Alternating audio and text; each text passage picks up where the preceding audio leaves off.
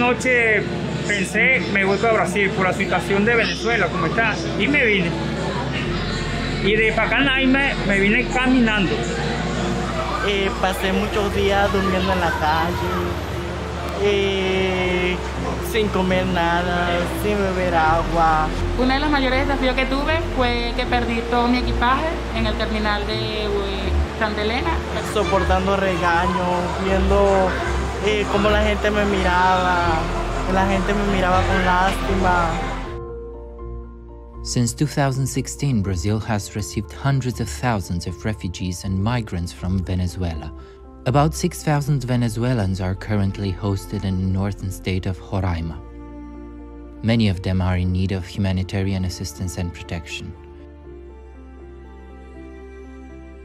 Brazil is also struggling with one of the highest COVID-19 related death rates in Latin America. Fraternity International Humanitarian Federation is a sphere focal point organization in Brazil.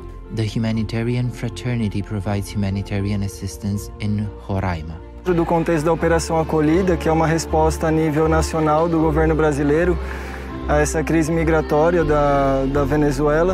No momento nós atuamos na gestão humanitária de 4 abrigos no estado de Roraima e um alojamento de trânsito no Amazonas, na cidade de Manaus, em parceria com o Acnur, que é o Alto Comissariado da ONU para Refugiados. Sphere standards are based on human rights. They guide humanitarian professionals in ensuring the dignity of people receiving assistance. The standards provide a useful framework to plan, implement, and evaluate the humanitarian response, including in the context of the COVID-19 pandemic. Ela começou principalmente no mês de março e principalmente a partir do mês de abril, quando começaram a ter os primeiros casos, né, tanto no estado como dentro dos abrigos.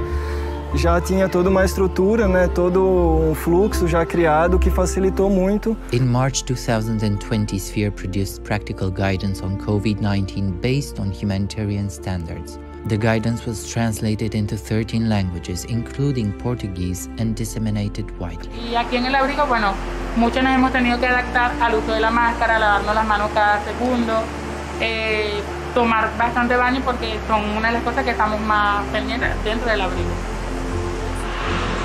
Incluso a mí, yo fui partidario de COVID, estuve unos días, 15 días aislado del refugio, más cuando yo estaba aislado del refugio, los militares, el personal médico, todo me trató bien, todo el personal brasilero, todos me trataron bien. The humanitarian fraternity follows Sphere principles, which place people in crisis at the center of the humanitarian response.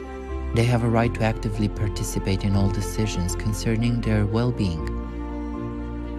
Aqui, como em outros abrigos, né, a gente tem dentro da equipe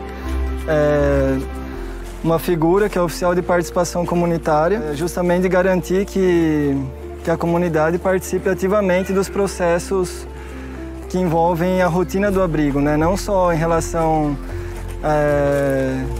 a manutenções ou distribuição de alimentos, coisas práticas, mas... Community engagement is a fundamental compound of Sphere principles. It ensures that people affected by crisis have control over their response and its impact on them. Gracias a ellos, yo pertenezco a los 3 comités, que es el Comité de Salud, Comité de Alimentación y el Comité de limpieza de los baños. Aparte de la confianza que tengo con ellos, este voto de confianza que ellos me han brindado, fue escogido por los mismos personal de aquí del abrigo y de verdad que me siento muy a gusto y muy cómodo al trabajar con ellos. A garantia que elas sejam ouvidas, né, as suas, pode-se dizer, reivindicações, né, as suas necessidades específicas, né, para que isso seja levado, vamos dizer assim, em consideração na tomada de decisões. Sí, porque fraternidad a veces toman decisiones y llaman a la parte del comité y conversan con nosotros también. Y mira, a mí me llena de orgullo sentirme que, o sea, me están tomando en cuenta para algo y por mí mismo que yo siento que yo valgo como persona.